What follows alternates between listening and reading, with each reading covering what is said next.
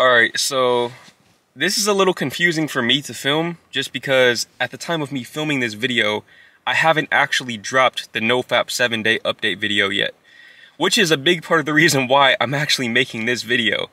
What I'm realizing now is if I had simply posted that video sooner, I wouldn't be making this video right here.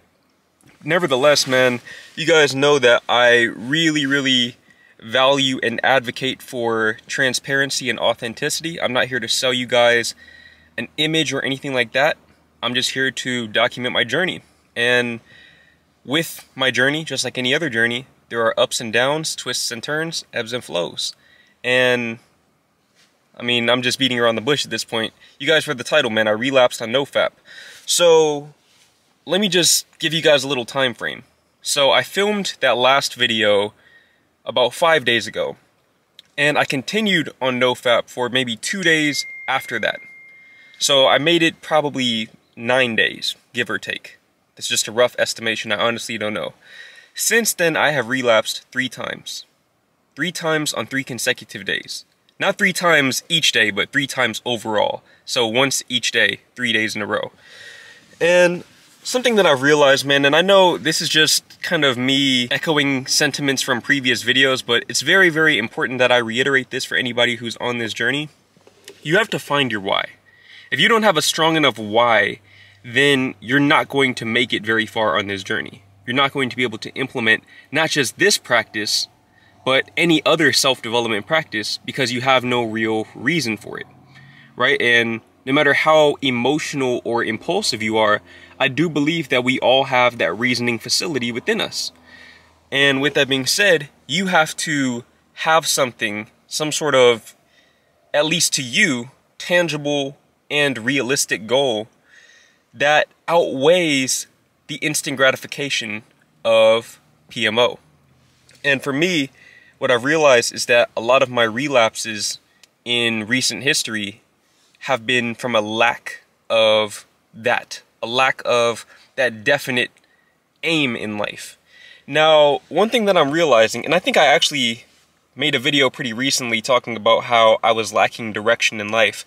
Something that I've realized is the reason why I lack direction is because my path is taking me to uncharted territories. I'm going down a path that I have never seen before. Therefore, I don't know what to expect. I don't. How can I know what to expect if I've never seen anybody walk down this exact path before? I've seen different variations of this path, but I'm on my own unique path now. I'm in my own lane. Therefore, nobody can tell me what awaits me other than my own intuition. And I think that right there, that uncertainty is something that I'm still struggling to come to terms with. Because from a spiritual perspective, what I understand at a deep innate level is that uncertainty is unlimited potential in disguise, right? If you have uncertainty about your future, that means that you have no limitations in both the positive and negative respects. With that being said, to the ego, uncertainty presents itself as a lack of purpose for your existence. And this is what leads to things like depression.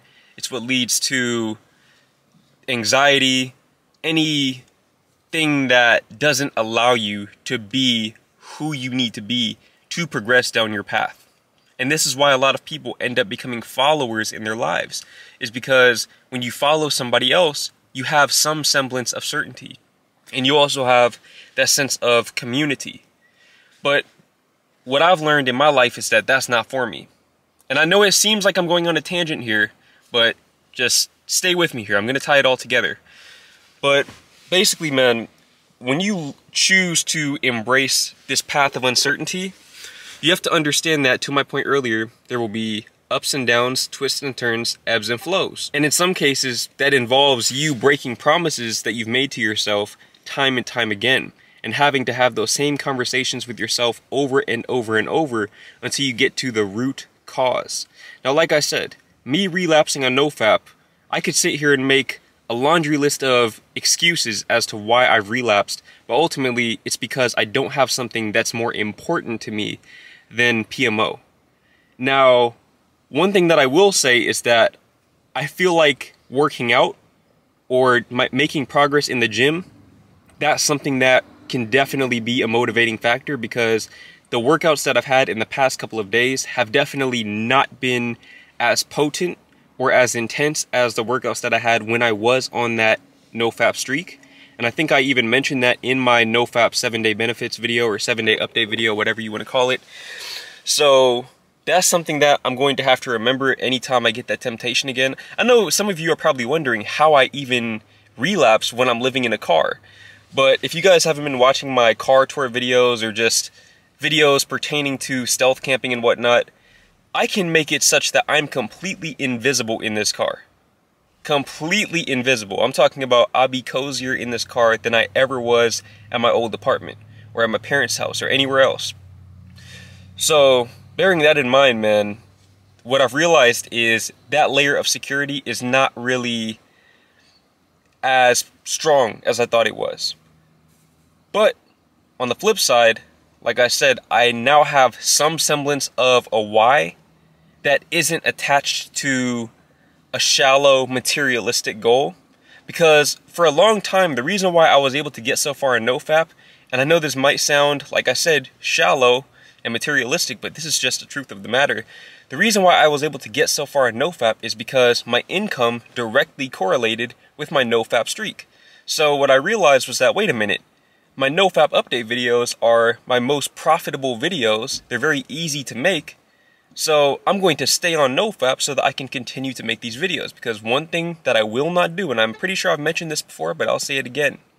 One thing that I will not do is I will not make NoFap update videos if I'm not actually on NoFap. So I'm not going to pop out with a NoFap 14-day benefits video if I'm only on 3 days. I'm just not going to do that. But what I will do is I will document my journey with the ups and the downs.